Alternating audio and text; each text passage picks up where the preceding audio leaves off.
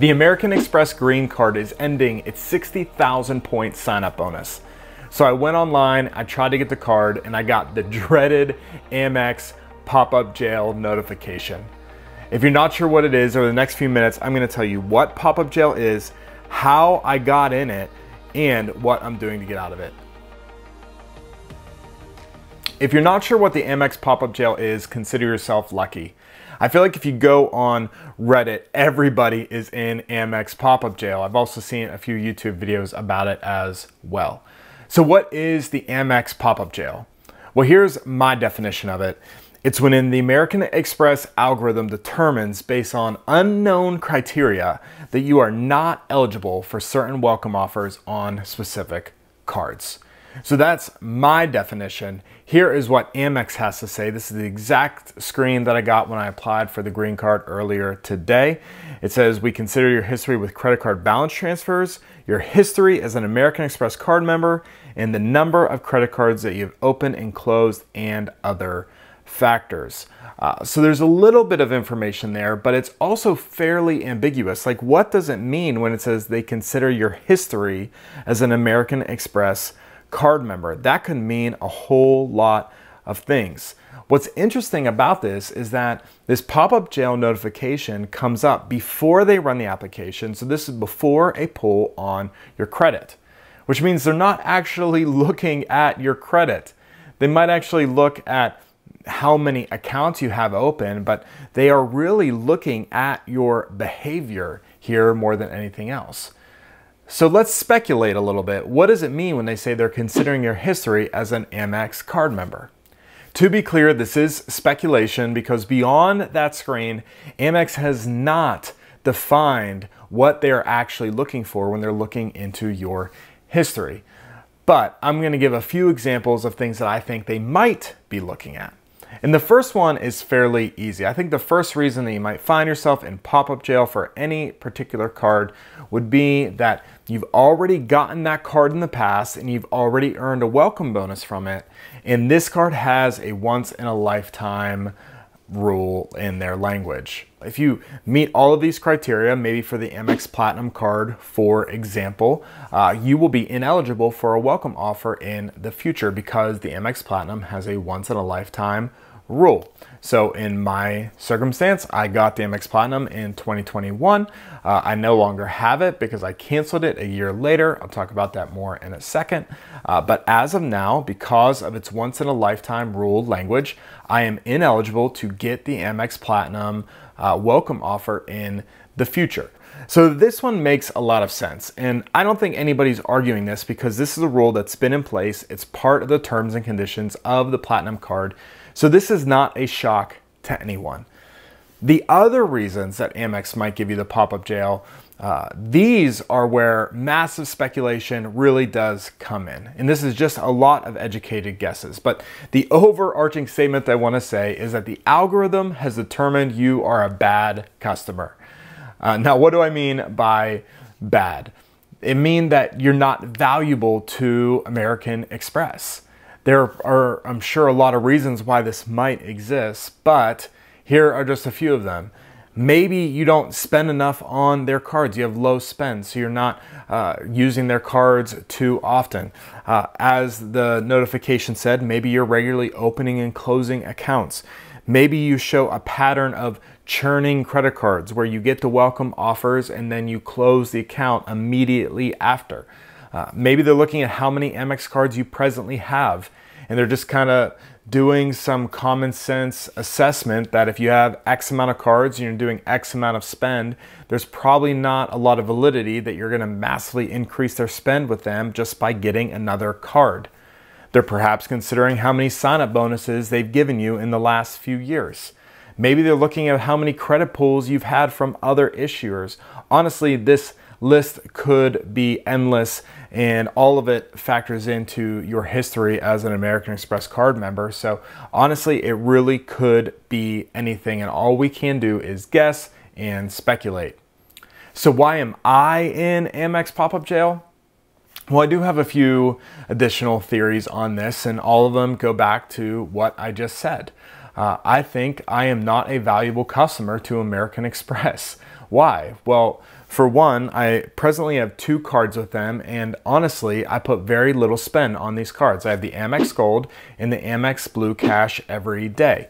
The Amex Gold card is one of my dining cards, but I don't use it exclusively. I do not use it for groceries because we do primarily our grocery shopping at Walmart, which I cannot use my Amex Gold card. That is not considered a grocery store. So I don't actually use my Gold card a whole lot. For my Blue Cash Everyday card, I'm primarily only using it for the Disney bundle. And so there's not a lot of spend going on these cards. Beyond that, I'm a customer who pays off my cards every single month. I've never paid an ounce of interest to American Express. And let's be honest, American Express is a bank. They are in the interest of making money off of their customers, and they don't make a whole lot of money off of me. So that doesn't play into my best interest to get more welcome offers from them. I think the biggest factor, though, that might be playing into pop-up jail for me is the fact that I got the Amex Platinum in 2021, and in 2022, when the annual fee hit, I immediately canceled my Amex Platinum card. Now, this wasn't because I just wanted to churn this credit card and just have it for year one and then totally get rid of it. Honestly, it was that I did not think I could get positive value in year 2 and beyond. They had just raised the annual fee to $6.95, and when I looked at the positive value I was getting from the perks of the card, it did not make sense for me to keep this card. I also remember telling the American Express rep that I thought the lounges were a little overcrowded, which I did think they were. And the lounges also didn't have a lot of food variety for my wife, who's gluten-free, dairy-free, which just was disappointing. So with all of these factors, I decided to cancel the card. But in the eyes of Amex, I'm a customer who had this card for 1 year and then canceled it after getting that welcome bonus and not paying even the 2nd year annual fee. So I don't think that looks good for me. So does it suck that I'm in pop-up jail? Yeah. Do I understand a few of the reasons why I could be considered a not valuable customer to Amex and why they would put me in it? Yeah. Do I think it's right that they do that? I don't know that it's my job to speculate on whether it's right or wrong. Obviously, they have the right to do whatever they want. I think my biggest concern with Amex pop-up jail is that we might start to see this across the board more and more across other issuers. I mean, we already know about things like the Chase 524 rule, but there's a ton of other rules that we also have to keep track of. The Bank of America 234 rule, the Capital One 1 in 6 rule. I mean, all of these rules, and some of them you might be more familiar with than others, we have to keep track of these in order to be successful in the credit card hacking community.